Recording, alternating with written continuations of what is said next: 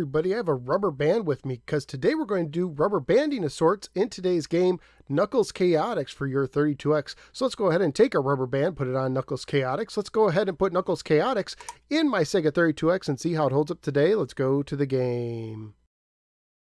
Knuckles Chaotix was published by Sega and released in 1995. The manual opens with the following: Carnival Islands and Chaos. Tomorrow's the big opening day for Carnival Island, a huge amusement resort with the latest in high-tech rides and games. As guardian of the island, it's Knuckles' job to make sure nothing goes wrong before the grand event.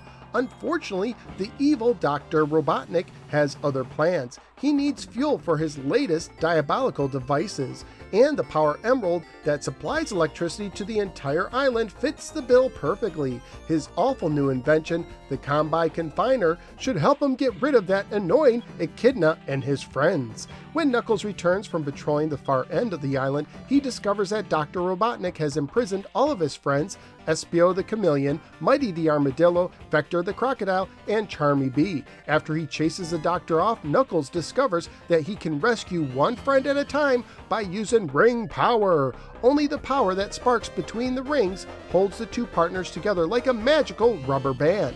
Never held back for long, Knuckles finds that with a little teamwork, he could use the stretching and snapping action of the ring power to double, even triple the partner's speed. And they need all the speed they can get.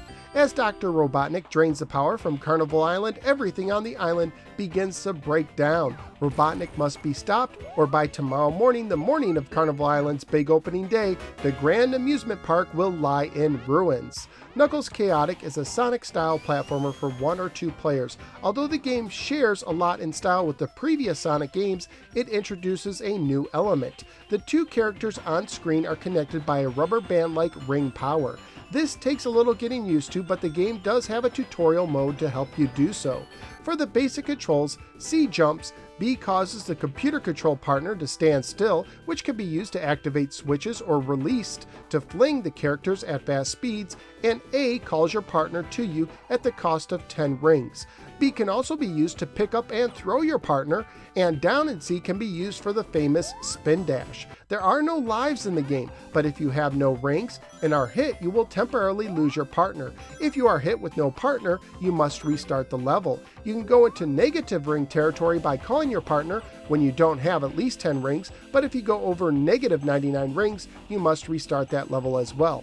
Even though the game features Knuckles, you don't have to use him, and during the game you can use a claw game to pick a partner. The different characters all have unique qualities. Knuckles can glide by holding down C and climb walls. Vector the Crocodile can do a power boost by pressing C in midair and can also climb walls. Mighty the Armadillo can slide down walls and jump up or kick off of them using the C button. Charmy Bee flies and hovers instead of jumping, and Espio can run on walls and ceilings. There are also potential partners that tend to do more harm than good. Heavy the Robot weighs you down, and Bomb can explode. Together, you and your partner must get through 5 stages, each with 5 levels.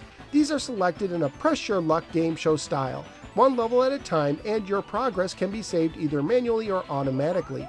How long you take to complete one level of the stage can affect the time of day the next level takes place at, and can alter the level. Throughout the levels are various items to collect and monitors, including super rings that are worth 10 rings, a combine ring, which combines all your rings into one ring that will be loosed when you get hit, speedy power sneakers, shields, invincibility, swaps that temporarily changes you and your partner, change, which temporarily changes who your partner is, and the ability to grow and shrink. Hidden in the levels are bonus stages, which can be entered if you have at least 20 rings. In these bonus stages, your rings act as the timer, but you can collect more rings as well as the ability to choose your next stage or partner without dealing with the random chance method. At the end of most levels, if you have 50 rings, you can enter a 3D bonus stage, similar to Sonic the Hedgehog 2, where you try to collect one of the 6 Chaos Rings. Once again, your rings act as a timer. If you fail, the next time you enter the bonus stage, you will try the same one again. At the end of the 5th level of every stage, you will face a boss. Beat all 5 and you will enter a final battle, where the first phase once again uses the press your luck style of gameplay. No whammy, no whammy, no whammy! The final ending screen of the game depends on if you collected all 6 Chaos Rings or not. If you didn't, it appears you're still doomed despite beating the game. What a bummer. Graphically speaking, the game is nice and colorful, and it is a step up from your typical Genesis Sonic game. The game also sports a very nice soundtrack. Family-friendly wise, the game received a kids to adult rating when it was released, which would be like getting an E for everyone rating if released today. Currently at PriceCharting.com, the game has a value of $76 loose, $128 complete, and $250 new.